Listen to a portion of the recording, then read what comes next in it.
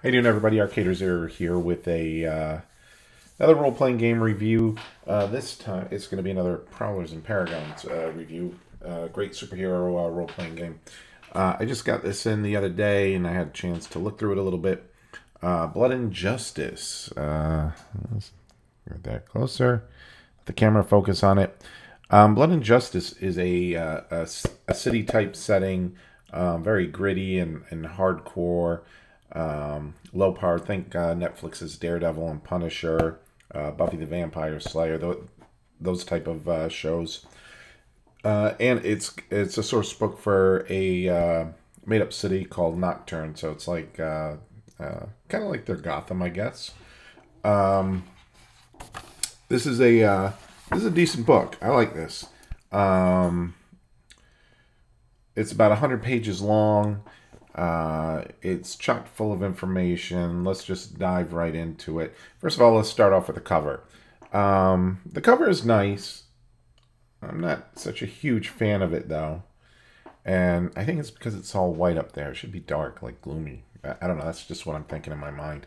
But it's a decent drawing. I like the dog guy there. He's pretty cool. Um, then we get into the book. It is 100 pages. The chapters are divided up with an introduction, how to play like anti-heroes.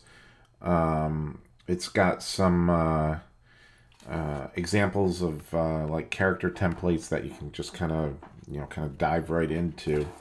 The art in it's really good, but this one kind of made me laugh. Um, the guy with the robotic suspenders suit, and you know what? It's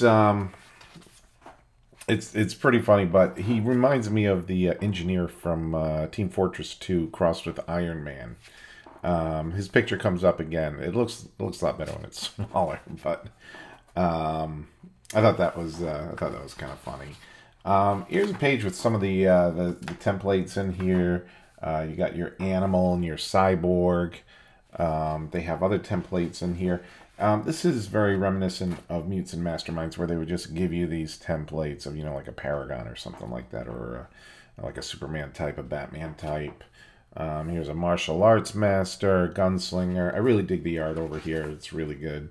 You got your ninja, your revenant, and your vampire. Always dig vampires. Um, it looks like more of a powered down vampire that matches the power level of the city. And it gives you background of the city with a complete history and timeline and everything. So if you're looking for like a city source book for Prowlers and Paragons, this is it. This is what you want. It also goes into some alternate rules where some of them explained in the core rule book about making it more gritty and deadly and everything else. But there's some cost adjustments to some powers to kind of reflect the low powerness of this setting. One of the coolest things in this book, which I absolutely loved, was the adventure generator. Okay, it's a random adventure generator, and I gotta say, I'm a big fan of random generation since my days with Villains Vigilantes, which has to this day the best random power generator tables ever. I'll swear by them till the day I die. And I'll probably be rolling up characters on that till the day I die. You roll a bunch of weird powers and then you got to think, how does it make sense? This is like the random power generator for adventures.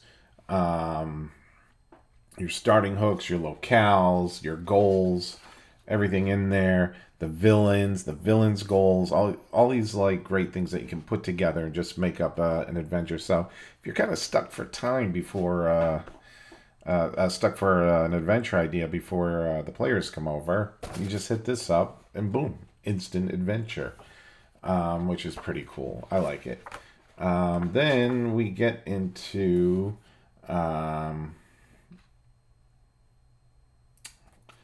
it's got like a little adventure in here, like a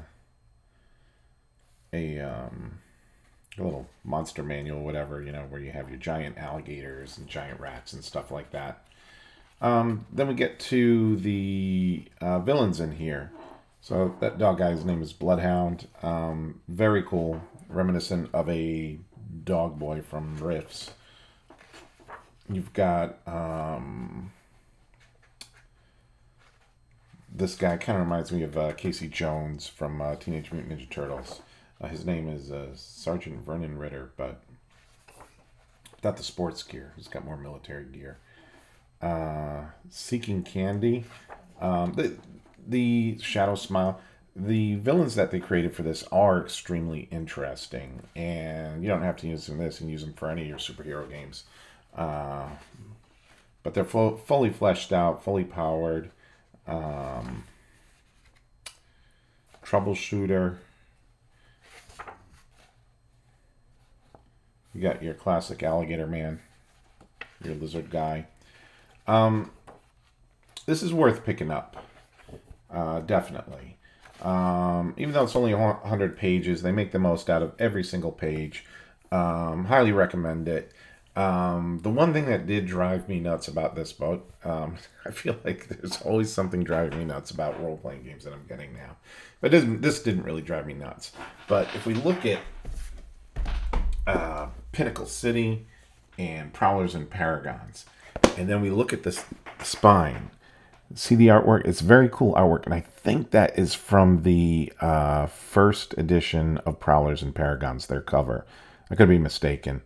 Okay, so I like seeing that together because, ooh, that looks good. And it has a very, like, cel-shaded anime type artwork on it. And then I got this one. No, it's not there. It's gone. Well, maybe it was never there, but where'd it go? I wish it had it on there so it matched all the other books. My OCD went off. That's about it. Great book, great superhero source book. Pick it up if you like superhero role-playing games, if you like Prowlers and Paragons. Definitely worth your dough. Thanks.